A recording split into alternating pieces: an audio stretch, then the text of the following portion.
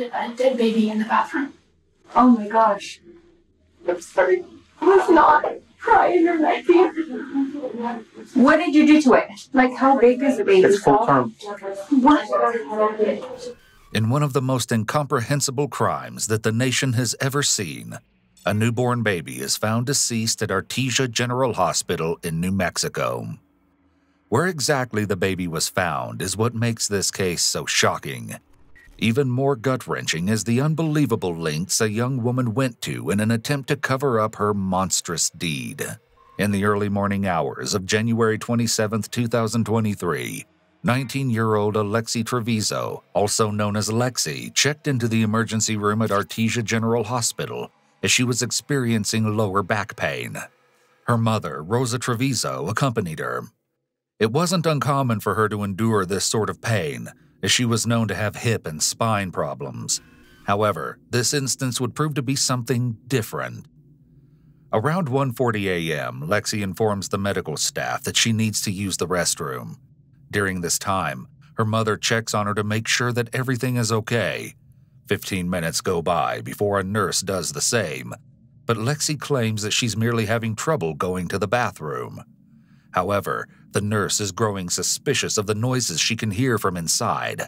It sounds as though the paper towel dispenser is being used over and over again, while the toilet is being flushed several times and the sink is continuously running.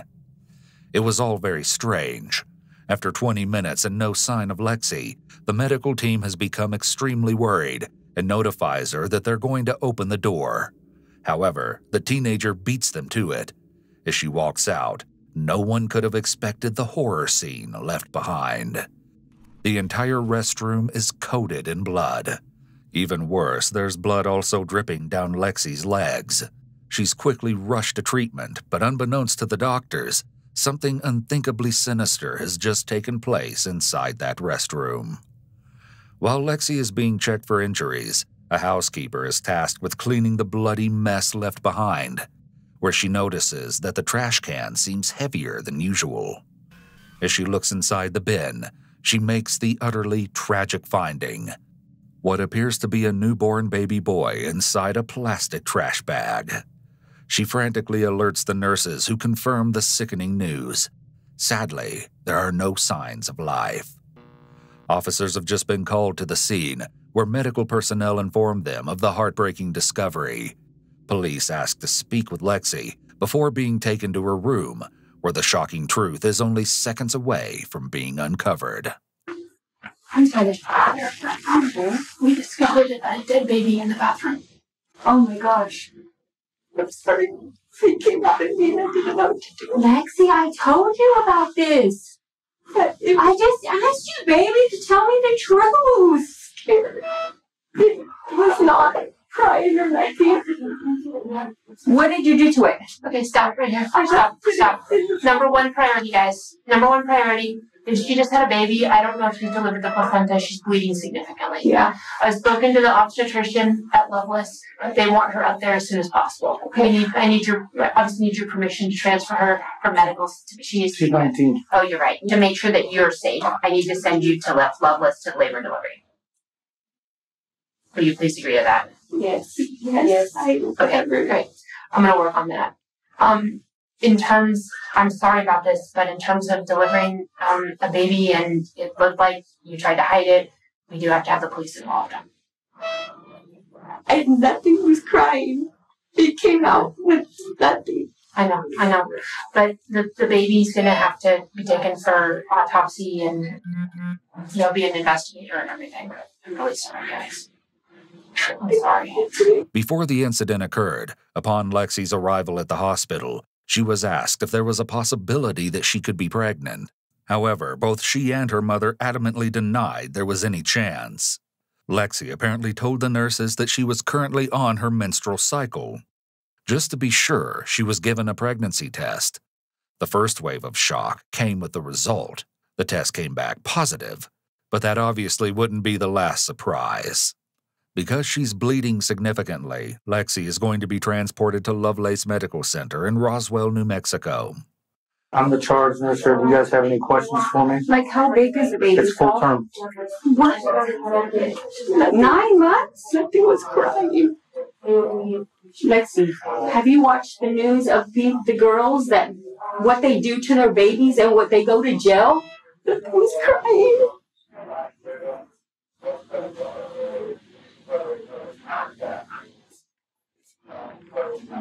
Any other questions?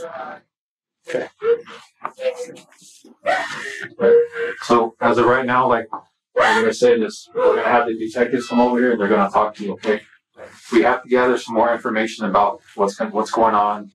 They'll get your statement. They're gonna get the doctor's statements. They're gonna get everybody's statements. Okay. So I don't know everything yet. Okay. So I'm not gonna tell you. I can't tell you nothing. Okay. All I can say She's not gonna go to jail. Right now, right now she's being detained. So she's not gonna leave from here at all, period. Okay. So one of us Is it in your custody? Like, yeah, she's detained. Lexi reportedly seemed as though she was desperately trying to hide her pregnancy from the medical team, in addition to her mom. According to one of the nurses, when asked to lay down, Lexi would try to maneuver away.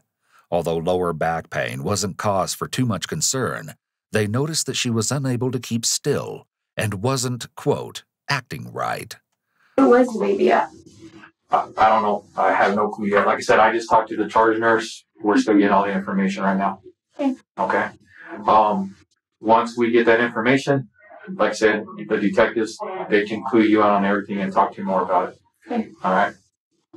Unfortunately, because the baby wasn't showing any signs of life, the medical staff came to the conclusion that there would be no use in trying to resuscitate him, and he was pronounced dead at 2:28 a.m. Where did you put the baby at? Tell me the truth. 517-836-460. You came out in the bag. You put it in the bag? Yes. In what bag? Why didn't you say anything to us? Do you want to get in trouble for this now? You could get in trouble for this. Mom, give it time, okay? Let me speak to the detectives whenever she's ready, okay? You ready for the second one? Second one is 512-401-333. Last three of that second one.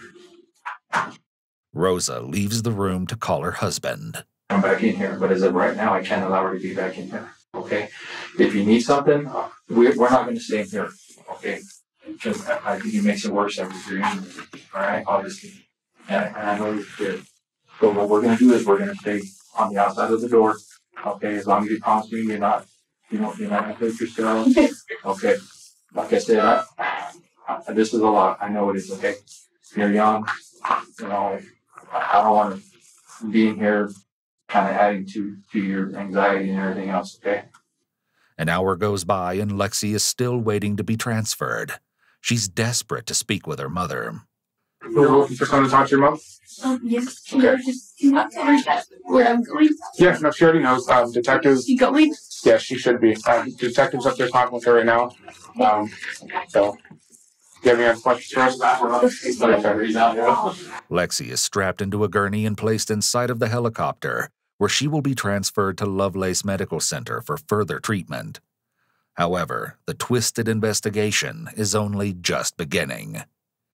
Tragically, an autopsy would later reveal that there were signs of life after the birth. The baby ultimately suffocated from being placed inside of the tied plastic trash bag. Because of this, the death was ruled a homicide. On May 10, 2023, Lexi was placed under arrest and charged with first-degree murder and tampering with evidence. A little over a week later, she was released from jail on a $100,000 bond. She will be allowed to finish out the school year and attend her graduation without being required to wear an ankle monitor. However, she will have to follow a mandated curfew along with counseling. If Lexi violates any of the conditions of her release, she will be required to await her pending trial in jail.